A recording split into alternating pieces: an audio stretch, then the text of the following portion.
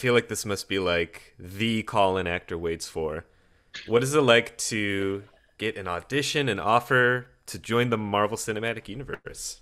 Sure. It was a pretty blind experience, I have to say. I mean, I got an audition and the subject line just said something like audition for Untitled Marvel Project number 4. And the audition scene that I had to tape was an approximation of the scene that you see in the show, but with no identifying details, no real specificity to dig into. It was just a sort of outline version of what it actually ended up being. And so, there's not a ton to dig into there. And you do your best. And for some reason, I can't remember why, I was on a little bit of a time crunch. And so it was an audition tape that I made in my apartment in New York City. My best friend read the other lines and I had to send it off really fast. And I woke up the next morning after I had sent it off feeling really ashamed of myself. I felt like it wasn't good enough. I can be really hard on myself and I'm working on that. But Oh, good.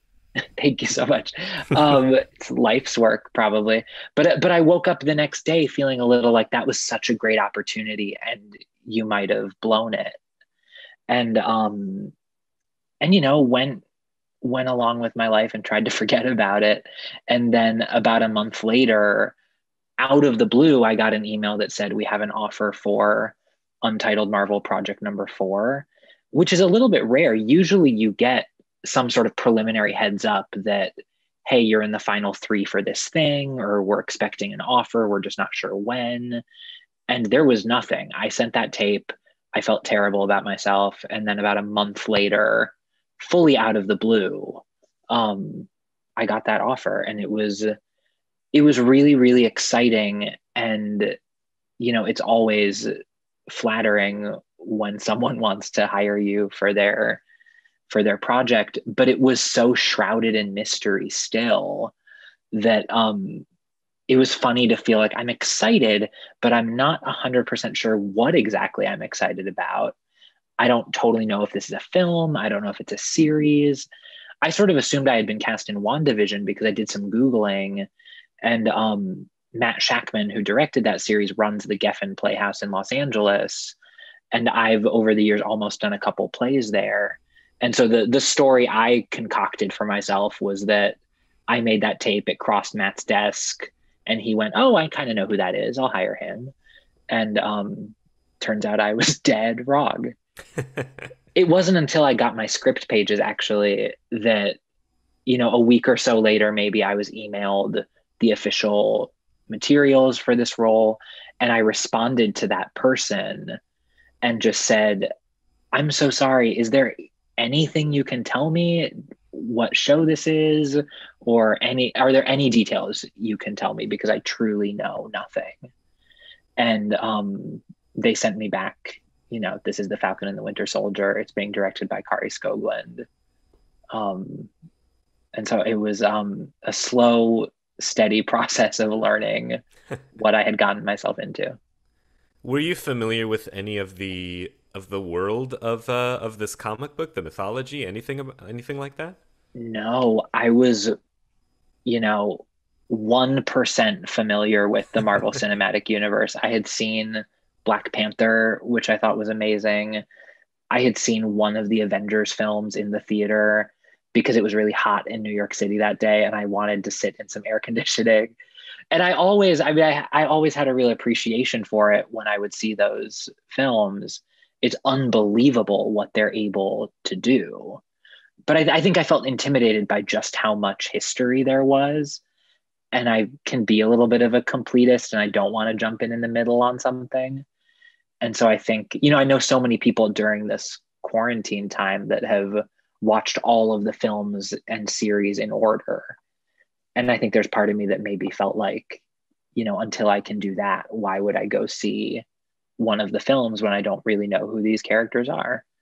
And so, yeah, I was really not familiar with much of it. And so I felt like I was sort of like parachuting in to a whole new acting planet or something. Wow.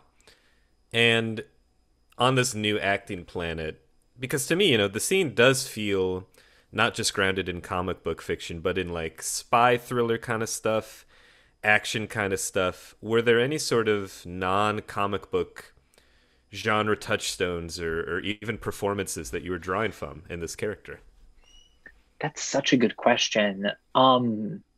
I don't really think that there were, because I thought the script was so clear and rich and gave so much history and gave so many things to sort of fill out for myself when he you know he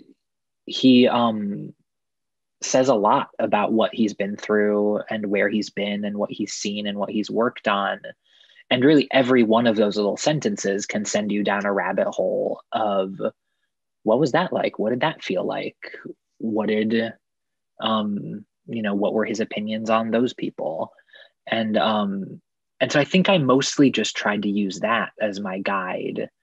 And I had an acting teacher when I was really young say your script is your treasure map. And I think about that all the time. And I think this is such a good example of that, because really every single thing you can ask questions about. And that's so much fun for me, getting ready to shoot something. And so I think I really mostly focused on that. I didn't have any, I didn't even know that I was sort of following in line with Stanley Tucci until I was basically there shooting it. Because also it's not a short scene. And so as soon as I got the official script pages just a couple days before I was going to start shooting.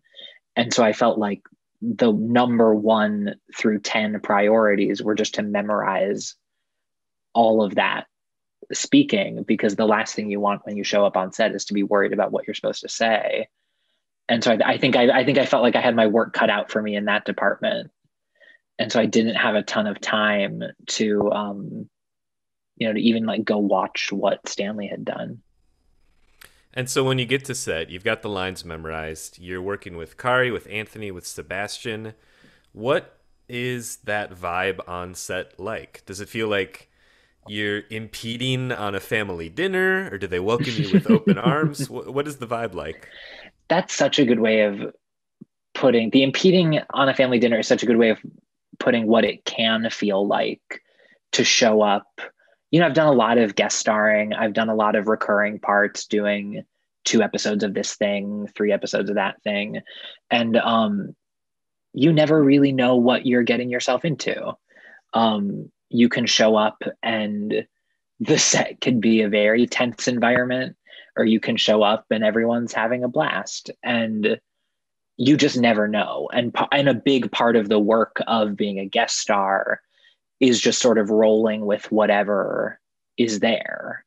And it can feel like you're jumping on board a moving train. You don't know what the train will look like or feel like, or if the people will be nice to you, but you sort of have to jump on and try to not attract too much attention and behave as if you've been there all along. And especially with something that felt as massive as a Marvel show, you could potentially envision a world in which it is sort of impersonal and corporate and just like a big machine. But I'm so happy to report that really every single person treated me like I was family that had been there the whole time. There was no, it really didn't feel for 1 second like this is kind of our thing. And yeah, you're here for a couple days, but like, it's mainly about us. Like they really, with open arms, made me feel like I was family. And that, that does happen from time to time, but it doesn't happen most of the time. And for it to happen on something so massive was really surprising and genuinely moving to me. And maybe this is true in every line of work, that the jobs that are special to you are special because of the people that are there. And this always would have been an exciting job no matter what. But the reason that it feels special to me is because those people are so wonderful and went so far out of their way to really make me feel like I was part of it. I was really blown away by it. It was not what I was anticipating. That's wonderful to hear. The scene itself, it's you, Sebastian, Anthony, and Daniel. It's very intense. And yet, when I watch it with your performance, there does seem to be a sense of of play, of almost like a gallows sense of humor. It's like a little off the beaten path for what you might expect from this kind of scene. And I'm curious if that was something y'all discovered while rehearsing the scene, if there was a level of like improvisation, spontaneity. What was it like crafting this dynamic with your scene partners? Yeah, I think that we had the luxury of time and that we shot that sequence over maybe 3 or 4 days. I can't totally remember. Whereas most television shows and films would go, it's one location, we can slam through that before lunch, or we can only devote, 2/3 of the day to something like that. And so we had the luxury of time. And I think what that really gave us was the ability to try a lot of different versions of Dr. Wilfred Nagel. And, we did takes where he was very sort of numb and passive. We did takes where he was terrified of what might be about to happen to him with these guys waving guns in his face and throwing him up against walls. We did versions where he had a little bit of a sense of humor. And I feel like I really give credit to Kari and the editing team for putting together a performance I'm so happy to hear you say that it doesn't just feel like a person throwing out a bunch of exposition. You do want to, obviously, I'm the actor playing it. I want it to feel like a full person and a person who has a lot of complex layers and a history. And I think a lot of that, again, I think is because we had time and we weren't rushed and we were able to go, actually, great, we have that version. Why don't we try something different? Or let's see what happens if he responds to this in this way. And because I really do think your job as an actor on a TV set or on a film set is to give your director and your editor options. It's not useful for them to have 5 takes that look the exact same. And so it also was a little bit of a mystery to me before I saw the episode, what exactly will the character be in the end? And again, I think that goes back to the comfort that I felt with those people and how welcoming they were.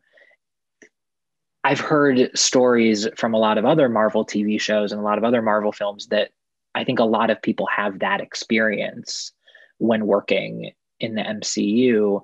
And then I think it's not an accident that those kinds of atmospheres create stories that people find compelling and interesting and that keep fans coming back for more and more. Because when you're comfortable at work, you're able to do work that is hopefully interesting and exciting. And that might be circling back to your previous question a little bit, but the short answer to the question is that we had time, and that enabled us to play around and feel like we had explored all the different possibilities. That's wonderful. Let's dive a little bit into the treasure map, so to speak. Mm-hmm. The nuggets of like MCU intrigue in the script. Your character went through the blip. He turned to friggin' dust. Did you think about, stew on what that could have felt like? What does it feel like to be blipped? What does it feel like after? Did you think about that psychologically? I think the main thing that I thought about is what it must feel like to be so close to achieving what you think is your highest purpose and have that disappear. He was so close to accomplishing what he had worked for so long, and then had to pick right back up as soon as he showed up again.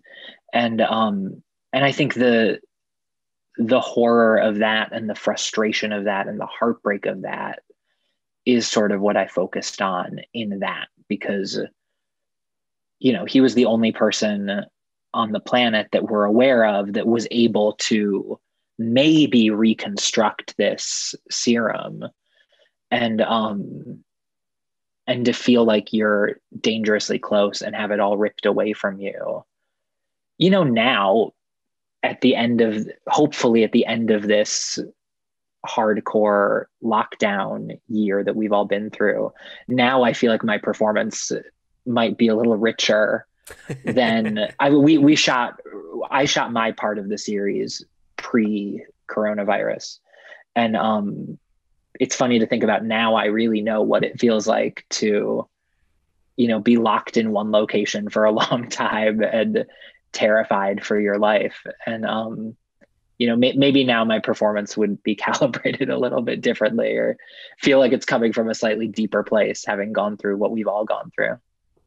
Do you think physically, physiologically, that being quote unquote in the blip is similar to quote unquote being in quarantine? What does it feel like to be in this weird Thanos dust limbo? Yeah, I truly, I don't know that I have a great answer. I would be so interested to know other people's theories and feelings. The quarantine feels to me more related to um, Dr. Nagel, I think, being sort of like trapped in this shipping crate lab that is probably also his home, that he feels like he can't leave. I do think he feels like he's under constant threat, or that, anyone could find him and kill him at any time. And those feelings feel potentially not that different from what we've all been through for a little while now. So, speaking of constant threat, your character works explicitly with a figure known as the Power Broker. Mm-hmm. I'm going to take a guess and say you cannot tell me who the Power Broker is. That's a really good guess. Also, because I don't know. I was So wondering about that. They I didn't tell cannot you tell straight you up. in a lot of for a lot of different reasons. I cannot tell you. I'm also not convinced that Dr. Nagel knows. Oh, interesting. I think it's possible that someone like the power broker would communicate through intermediary sources, or through, I watched a lot of Homeland in my day, like communicate through various, like, you'll see a can on this corner and there will be a message in it or something like that. I don't know that Dr. Nagel has direct communication with the power broker. I don't know that anybody does. But Yeah. that might just be something fun I invented for myself in my script analysis. Well, I mean, that was something I was wondering. I kind of had a feeling they wouldn't necessarily tell you, and I was wondering what the process is for an actor to imply such a kind of loaded, emotionally fraught relationship with someone who you as a performer literally don't know who it is, but you as a character kind of need to know who it is. How do you achieve that balance? Yeah, I mean, I think that when you're working with people like Kari and Zoe, the producer from Marvel, who was on set, who is wonderful, I think you can really trust that they will give you all the information you need, and they won't let anything happen in terms of like continuity of the performance, or like no ball will be dropped, because they're so thorough and they're so clear in their vision. And so I do feel like I was able to sort of come up with some ideas of my own and explore different pathways that felt possible to me, with the knowledge that no one on this set is going to let me go too far away from what it needs to be. And I think also, as an actor, sometimes it's just in your best interest to decide that you have everything you need. And I think that I could use the feeling that I don't totally know who the power broker is. I have a sense of the stakes of who that person might be. I have a sense of their impact on my particular story. But maybe Dr. Wilfred Nagel doesn't know who they are either. That's interesting. And you're a better actor when you're not acting. And so if the actor, don't totally know, is there a way that the character might not know either? And I think that you can make a compelling case for that here. That makes a lot of sense. You have like kind of a bit of an action oriented exit from the series. Sure. And I am just curious, procedure wise, and I guess psychologically wise speaking too, what is it like as an actor to get shot, to fall backward in a chair, and then to get blown the hell up as an exit on a television show? What an exit. I mean, if the gunshot doesn't kill you, an explosion probably will. Probably. Um, And that chair hitting the ground, you're concussed at least. sure, absolutely. Right. It's a metal floor. So, um, yeah, I mean, I'm so happy to report that every single thing felt unbelievably safe. And I felt like I was in such great hands with that stunt team and the effects team. Um, and so I felt like, again, it's so rare to have an experience where you feel like every single person in every department is at the top of their game. And I've done some stunts on other sets that have not felt 100% great.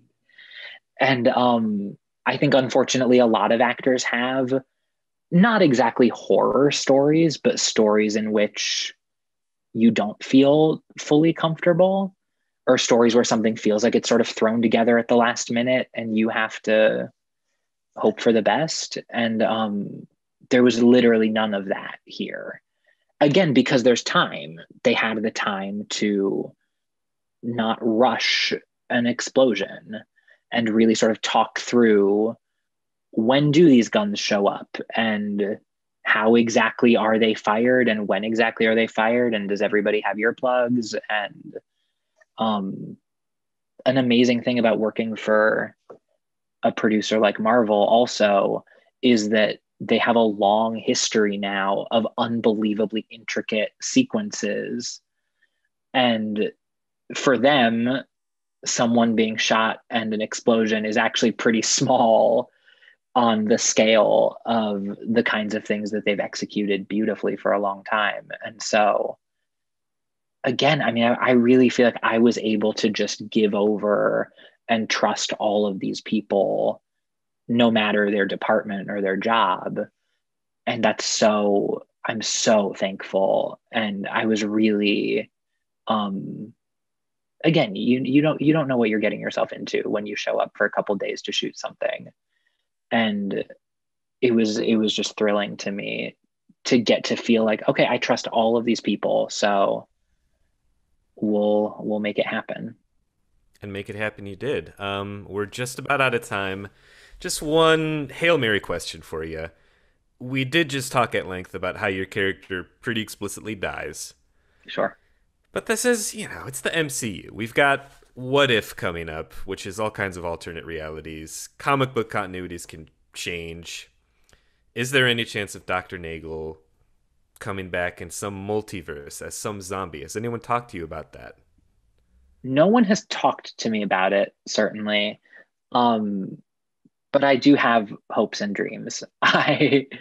You know, I think there's no character actor alive that doesn't love and look up to someone like Stanley Tucci. And so to follow in his footsteps in the Marvel Cinematic Universe, I would love nothing more than some sort of encounter with him. Hmm. And I thought WandaVision was so amazing, and Catherine Hahn has been one of my favorite actors for decades now. And so some sort of Dr. Wilfred Nagel and Agatha situation would feel like all my dreams had come true. So I have my own fantasies as an actor, but I also feel like if this is the only time in my career and in my life that I encountered the Marvel Cinematic Universe, it was dreamy from top to bottom. And so I'm so thankful. And I never would have anticipated that something like this would happen. And so I would be thrilled if there was more, but it's already more than I ever could have dreamed of. So, I'm keeping my fingers crossed, but they've got a lot of characters to manage. So, they've got a few, I suppose. yeah, I mean, it's a whole universe. So, Oh, that's why they call it that. Yeah, good point. right.